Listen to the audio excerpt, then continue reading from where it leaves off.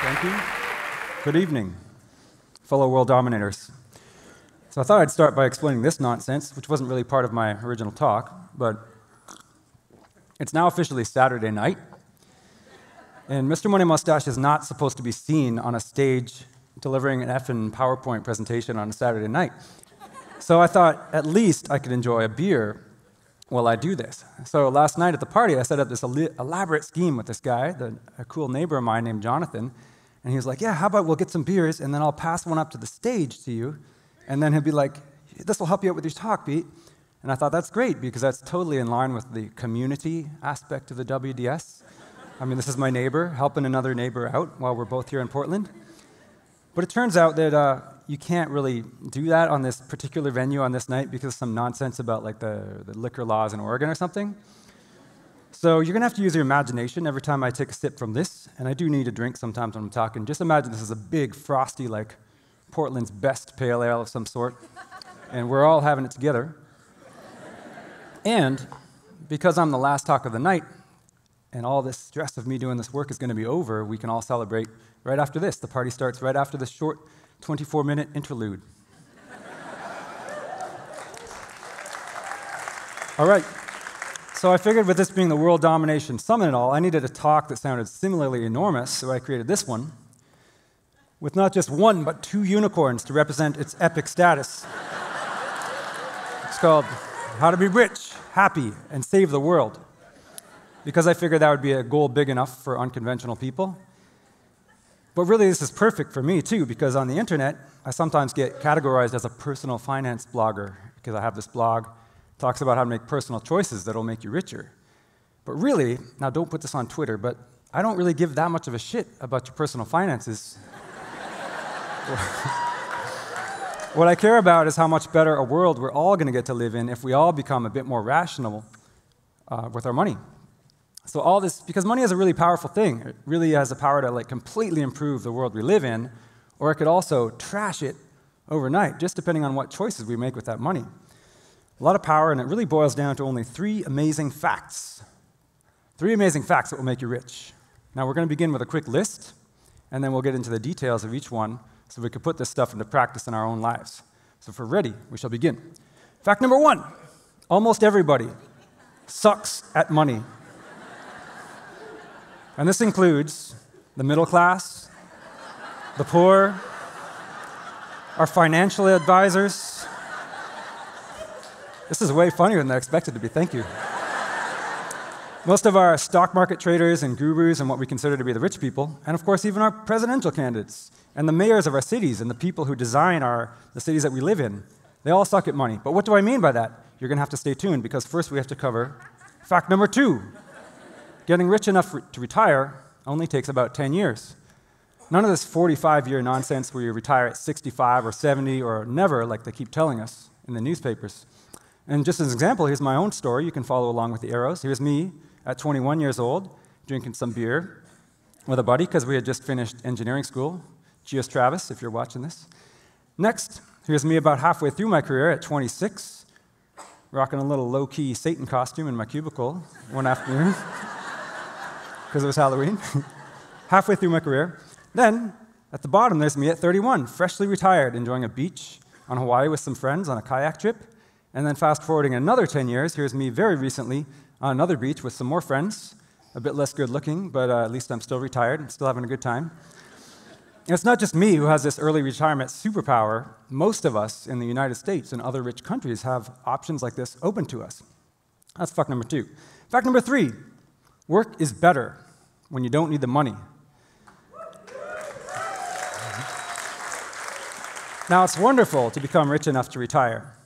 But what if you don't want to retire because you can't imagine yourself sitting around all day? Well, I agree. Because you're watching this talk, all of us are going to become quite wealthy at a surprisingly young age, so congratulations on that. But you're probably going to keep working. You just might choose to do different work. And you're definitely going to have a lot more fun doing it, because work is better when you don't need the money.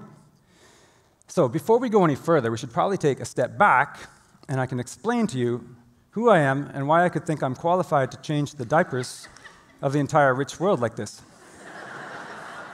On the internet, my name is Mr. Money Mustache, And these days, I'm an accidental, part-time lifestyle guru and the leader of an ironic fake cult that is called Mustachianism. And 15 years ago, I had a dream.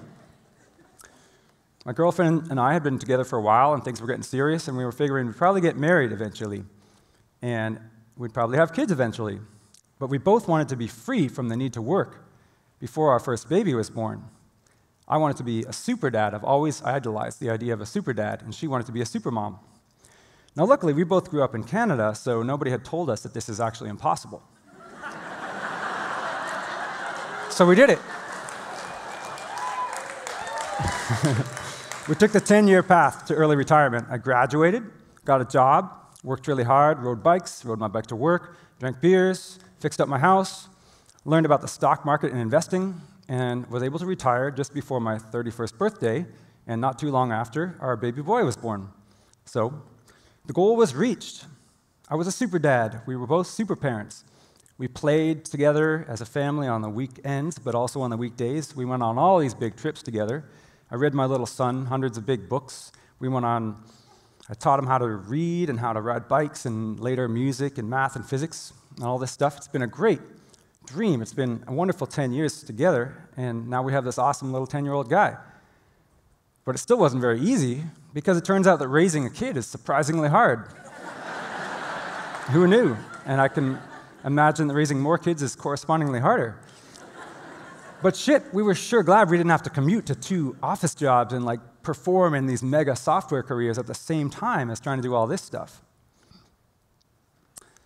But meanwhile, so all this was going on, and instead of the 10-year path to retirement, our friends and former coworkers were on a completely different path. They were on the 10-year path to still Brokesville. And that goes something like this. You graduate with huge student loans, and then you get your first job, then you buy your first car, but it's a brand new one, so you buy it on credit, and then you go out to Friday night happy hour every Friday, and you go out to lunch every day, and you spend hundreds of dollars every time. Eventually, you might meet somebody special, so it's time to get married, and you spend $25,000 on a wedding. Then you buy your first house with almost no money down, because who could ever save up $25,000 for a down payment? Then later, you have to upgrade your house, and then later upgrade your car to a bigger one with a bigger car loan, and along the way, you're probably getting yourself some nice treats like $2,500 road bikes and $3,000 mountain bikes. And before you know it, you're 30 years old, and then 35 years old, and 45 years old, and you still have no money. And this might sound pretty familiar because it's what everybody does. This is a standard definition of a prosperous American middle-class life. Pardon me, let's all have a drink.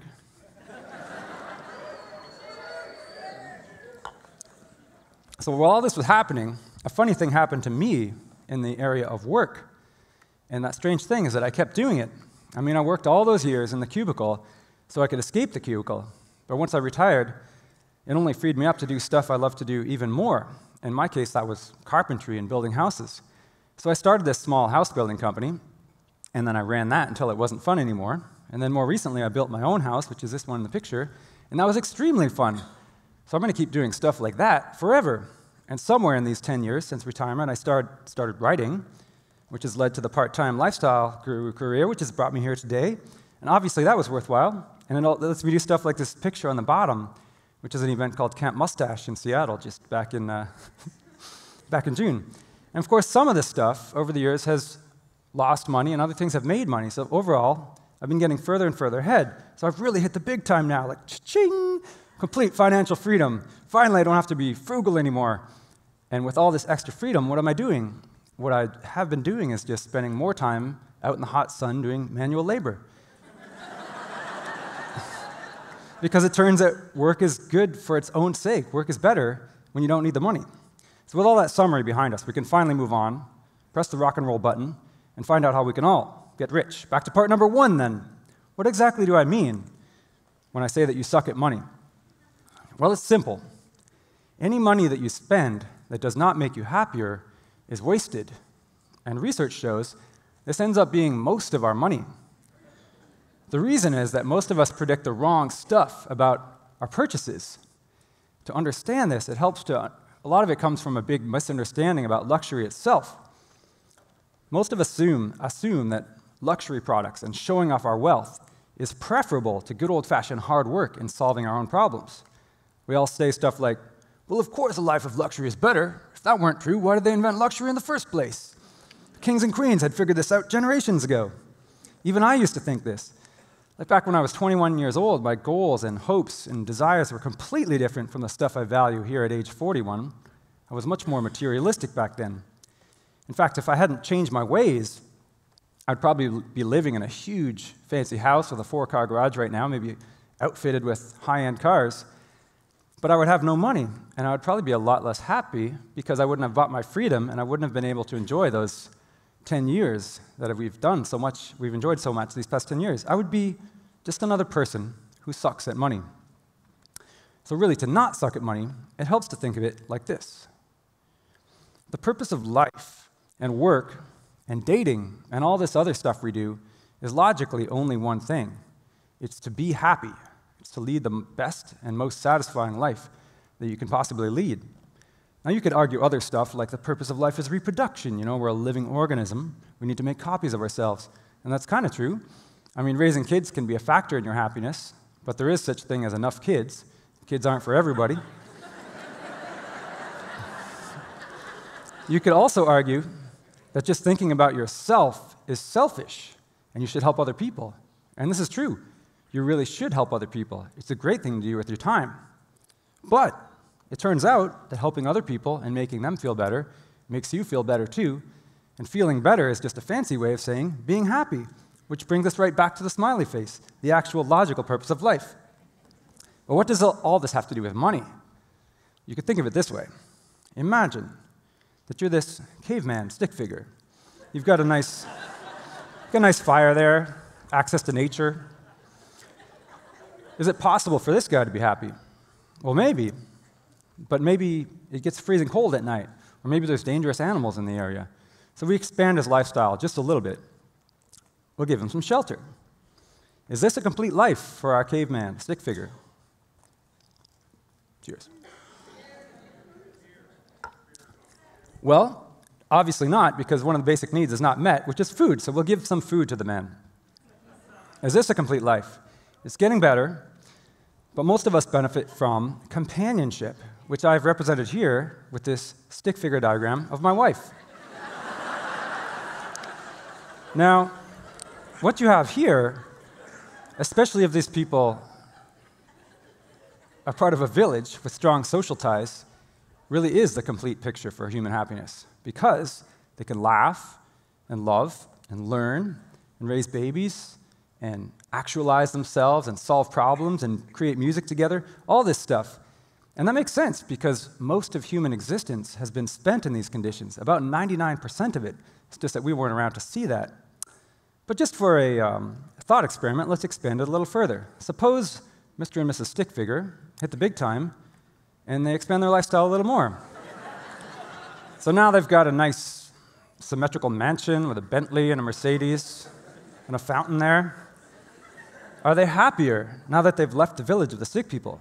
Well, maybe, but maybe not, because they've probably severed a lot of social ties when they moved out to the country like this. But just to keep going, let's see if we make things a little better for them. What if they get a few more Bentleys, a few more Benzes, and some butlers to help out with all the hard work of maintaining this compound? Does this make them happier now that they have to put less effort into their lives? And if so, we should probably add a bed, because what could be better than lying in bed and having everybody serve you stuff and you could just gaze out at your luxury empire? And if that's better, we should probably add a bedpan and a catheter as well. Because what could be better than lying in bed all day and never even having to get out of that bed? And we could add a big TV so you could watch the world go by as you lie there. Now, hopefully, at some point, this fantasy broke, even though it's getting a little bit close to American life. And that's because adding more fancy shit and taking away effort from your life is not the path to a better life. And the reason is that effort and learning and all this other stuff that we've figured out by studying it in recent decades is really the stuff that makes us happier. Now, if you check out this next slide, I've put these things into hexagons so they look scientific. These are the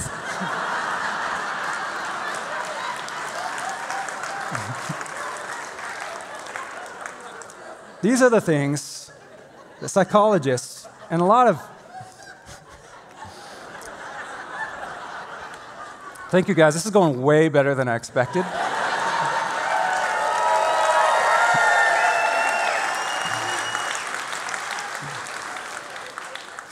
All right, so these are the things that psychologists have figured out actually have an effect on human happiness. You've got friendship, freedom, health, meaningful work, there's that word again, privacy, a philosophy of life, which is what helps you decide how to react when things go wrong, and that's something that's missing in a lot of our lives, and of course, community, access to a network of friendly people. And as it turns out, all of these scientific hexagons were covered way back here in the village of the stick people, because they could laugh and learn and solve problems and have relationships and all that.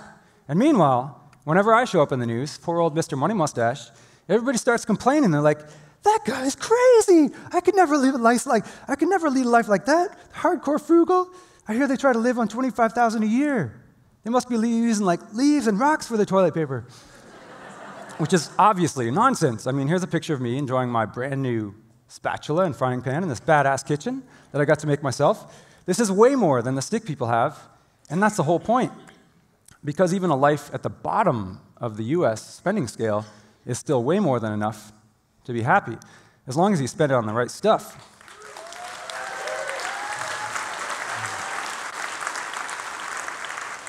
And if my life at $25,000 is enough to be happy, what about all these people who spend $50,000 or $100,000 or $200,000 and up and still claim they can't make enough to reduce their stress levels, or they'll never have enough to retire? What are they missing? What this means is that we are living in a trap. It's so serious, there should be a warning label on every luxury product, like warning, the Dalai Lama has determined this product does not bring extra happiness. And it's because they've neglected this basic truth that extra luxury products are not bringing us happiness.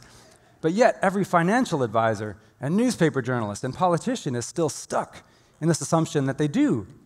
They're all saying stuff like, well, I forgot my next line. Okay.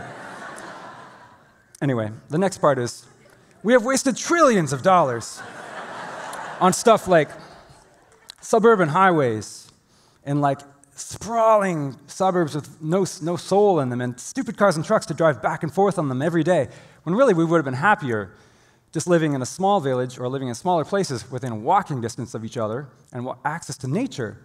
And that means most of our personal spending and our government spending could be much more efficient if we could just learn not to suck at money so much.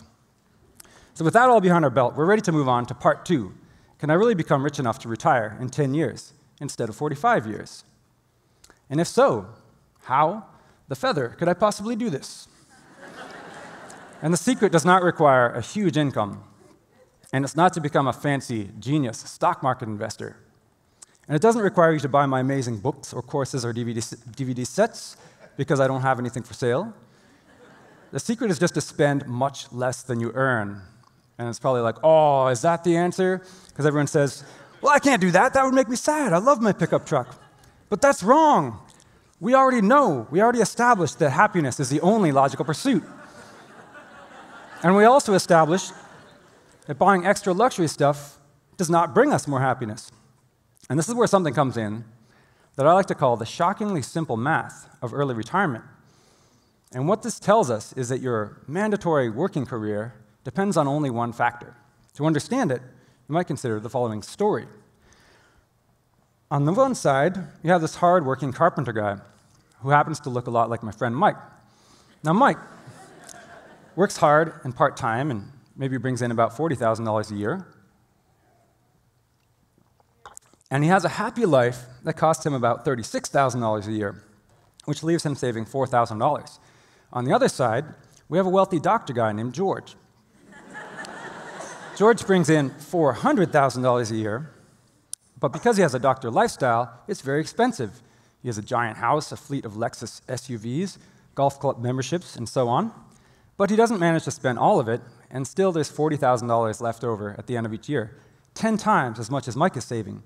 Given this information, which one of these two guys do you think would be wealthy enough to retire, assuming they want to continue living their same lifestyle after retirement? The surprising answer is they would have the same retirement date, exactly the same. How could this be?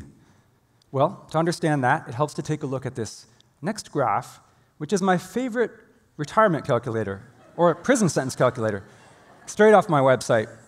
And as you can see, it's a long list of bars that start out huge on the left and slide nicely down as you move to the right.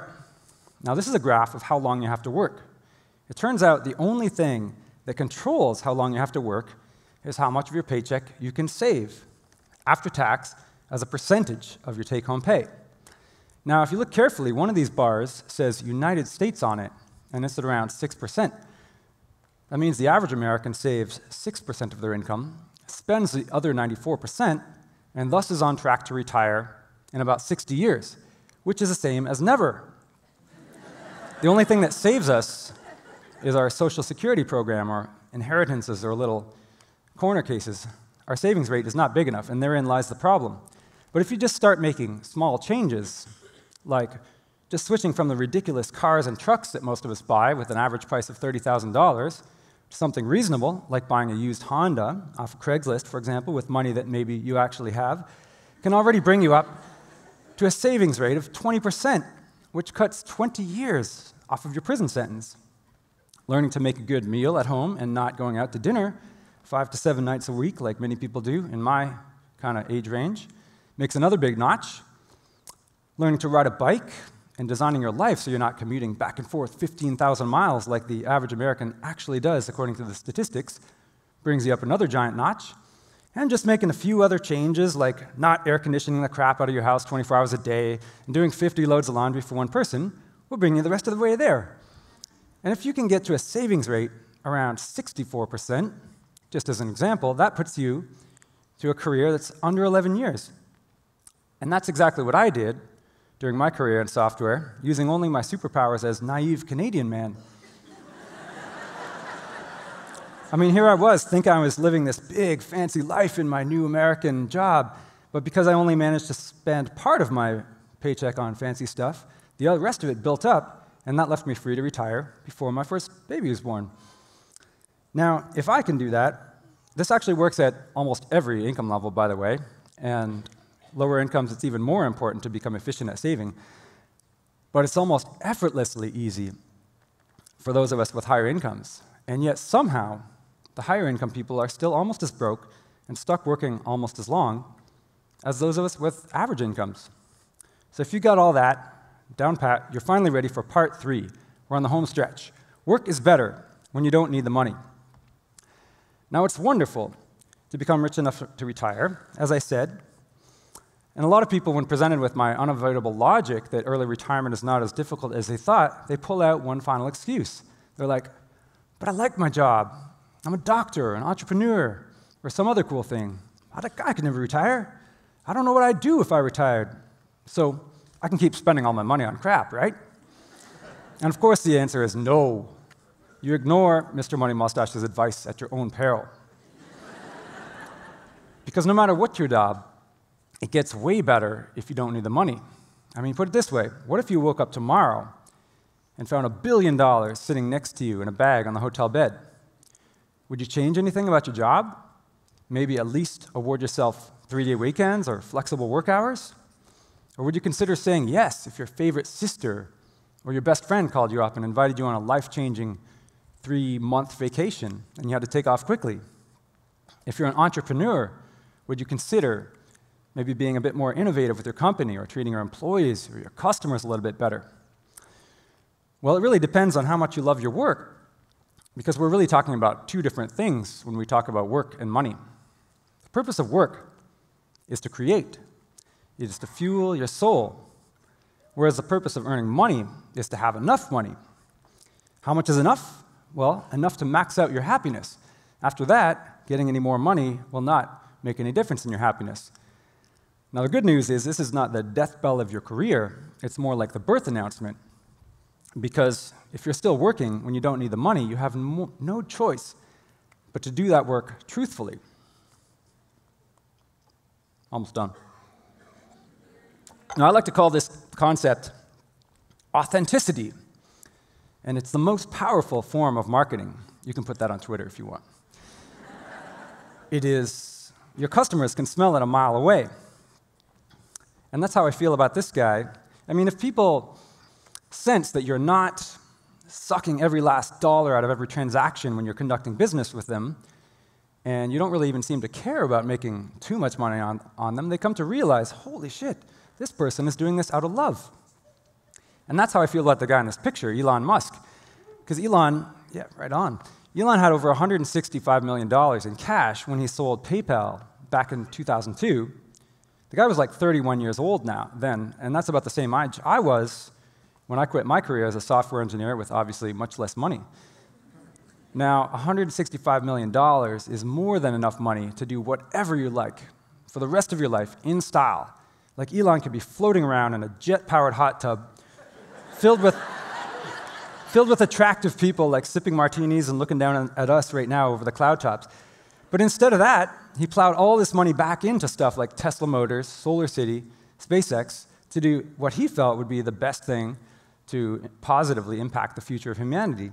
Now, whether you agree with his business strategies or not, you have to agree that this guy is for real. And his customers feel the same way too, and his investors. And this is why Tesla is worth about the same amount on the stock market as General Motors, even though GM still sells 300 times as many cars as Tesla, for now. People are excited about an authentic entrepreneur. They line up to buy your products, like the lineup of raving customers to buy the Tesla Model 3 when it came out earlier this year. This is way better than just being another internet trickster who builds a deep, slippery email funnel and sells $300 ebooks about how to sell $300 ebooks to anybody. If you can get yourself financially independent, not only does it give you the power to eliminate most of the bullshit from your life, but it forces your life's work to become more truthful. Now, this shit really matters. Because in the world today, there are people who grind away like little gears until they die, and then there are people who do pretty well for themselves, but leave nothing more than a trail of conspicuous consumption, like empty champagne bottles, depreciated luxury cars and yachts and vacation homes. And then there are people who leave a lasting difference. Now, there's a classic Greek proverb which goes something like, a society grows great only when the old people plant trees, even when they know they won't be around to enjoy the shade of those trees. And that's why the title of this talk ends with, and save the world. Because if you can get yourself free from the need for money, you have no choice but to do work that is better for you and better for the world. I mean, sure, people will like you more and you'll be richer and happier, but if you're doing it for love instead of money, you'll have no choice but to do a better job. Thanks, guys.